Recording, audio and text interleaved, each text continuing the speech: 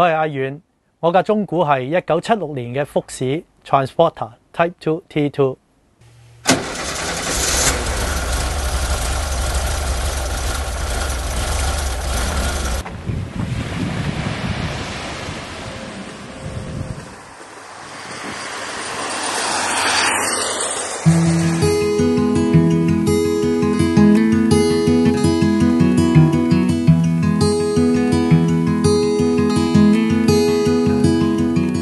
我本身係做汽車維修嘅，咁我88年就入咗行做學師，咁一做就做咗差唔多30年啦。咁我對老爺車都非常之有興趣嘅，咁我自己亦都有玩開老爺車嘅，咁所以咧搞到後來咧，咁我同朋友夾份開咗間車房，都係專係整舊車。我爸爸以前係揸甲蟲嘅，咁仲揸過2架添。所以咧，我細個嗰陣咧，對呢啲車咧好有感情啊，同埋有一種情意結喺度。咁到大個嗰陣咧，都想揾翻福士嘅舊車嚟揸翻。90年代尾咧，有個電台節目就叫《森美小兒餓𡃁之 Van》嘅。咁就係由森美同小兒就坐住呢架橙色嘅 van 仔，就周圍去同人做宣傳啦、派禮物啦、同啲 artist 做訪問啦。當個節目完咗之後咧，架車就一直擺咗喺電台嘅後花園停車場嗰度。咁一擺就擺咗1年半啊！咁當時森美又識得我嘅，咁佢亦都知我中意玩老爺車，咁所以咧，佢當電台想揾人接收咗呢架車嘅時候咧，佢就第一時間揾我。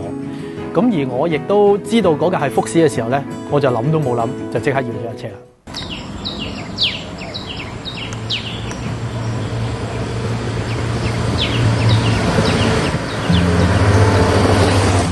好奇怪，大家都叫呢架車做餓𡃁之Van，其實橙嘅日文就係餓𡃁字，咁電台就攞咗呢個餓𡃁字就做咗節目名，咁大家都受到影響，咁將呢款車就叫咗做餓𡃁之Van。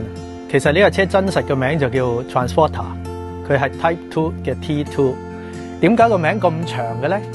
因為福士第一架量產車係 Type1， 即係甲蟲，咁而呢架 van 仔係由甲蟲嘅底盤加強結構變成嘅 van 仔款，所以佢係 Type2。咁而 Type2 咧，亦都分咗好多唔同年代，有唔同嘅款式。最初嘅時候，50年代嘅時候就有 T1， 咁去到67年嘅時候咧就出咗 T2， 咁去到80年代嘅時候就有 T3， 直到而家2019年嘅 T6。T1 同 T2 嘅分別就係 T1 有個 V 字形嘅線條喺個車頭嗰度，同埋分開咗左右兩邊擋風玻璃嘅。而我架就係 T2， 係比 T1 大架啲嘅。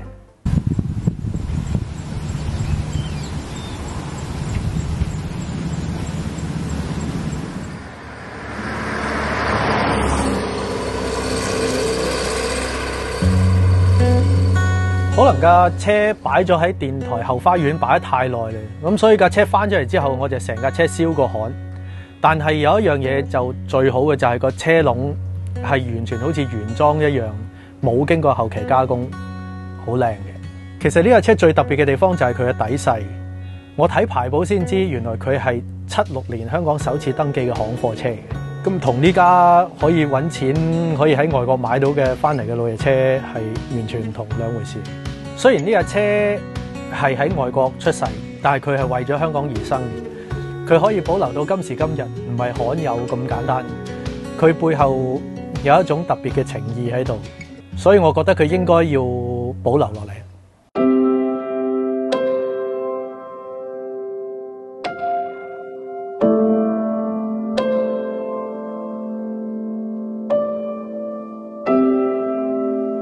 早幾年我身體唔舒服，咁我就冇再做整車啦。咁依家叫做轉咗行啦，就幫我女朋友就打理呢間模型鋪啦。其實呢間模型鋪我細細個就開始幫襯嘅啦。依家買模型咧，如果唔係上晒樓上鋪，就一係淘寶。反而而家想揾間傳統地鋪模型鋪咧，真係好難，買少見少。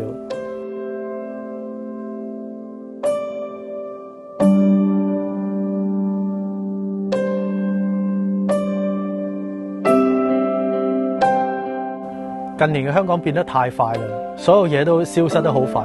我哋細個去過見過嘅嘢，全部連痕跡都冇埋。一啲舊嘅回憶啦，同埋一啲傳統啦，都慢慢咁冇晒。所以我認為有啲嘢係需要保留落嚟，作為歷史嘅見證，係唔應該被遺忘。所以我好想話俾後世嘅人聽，呢件嘢曾經係存在過嘅。如果唔係，啲年青人就唔會知道以前有個荔園同埋一啲撥號嘅電話咯。我將呢份感覺就投放咗喺我女朋友呢間模型鋪上高，一樣啦。我將呢份感覺亦都放咗喺我嘅車上高。我盡力去保留呢兩樣嘢，其實我想後世嘅人知道，曾經有過呢架車同埋呢間模型鋪存在過喺香港。希望佢哋會同我一樣會有一個回憶啦，同埋共鳴。